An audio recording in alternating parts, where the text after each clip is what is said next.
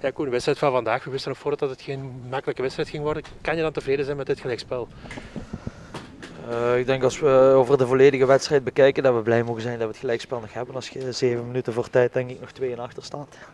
Dan mocht je blij zijn dat we die gelijkmaker nog kunnen maken. Maar anderzijds denk ik als we op voorsprong komen en je weet dat er nog een waterkans is en dat we de punten wel heel goed kunnen gebruiken. Dan denk ik dat we misschien toch slimmer dat moeten proberen vast te houden. En op dat gebied hadden we toch wel de kantjes om de score sneller uit te doen voordat we achterkwamen. Maar dat is niet gelukt. Dus uiteindelijk denk ik 2-2 dat we blij mogen zijn dat we toch nog een punt hebben kunnen halen. Ja, die punten kunnen we inderdaad wel gebruiken, want nu ja, 3 op 12, dat is te weinig voor dit Westerlo. Hè. Ja, tuurlijk, maar ik denk als je het over het volledige seizoen ziet en als je de kloof bekijkt met Union dat nu kampioen is, ik denk dat dat te groot is. Ik denk dat we realistisch moeten zijn. Ik denk als we na vorig seizoen zo'n goed seizoen hebben gehad, daar hadden we op verder willen bouwen en de hele groep geloofde daar ook in.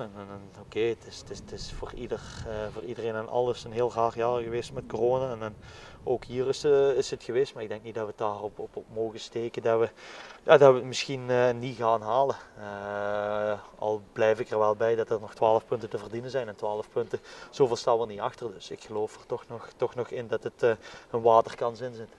Ja, ook een gewijzigde opstelling van de trainer. Vanaf wanneer wist je dat je moest spelen vandaag? 2 dagen voor de wedstrijd hebben ze mij ingelicht dat ik zou spelen. Dus. Goed. Oké, bedankt. Ja, merci. Alsjeblieft.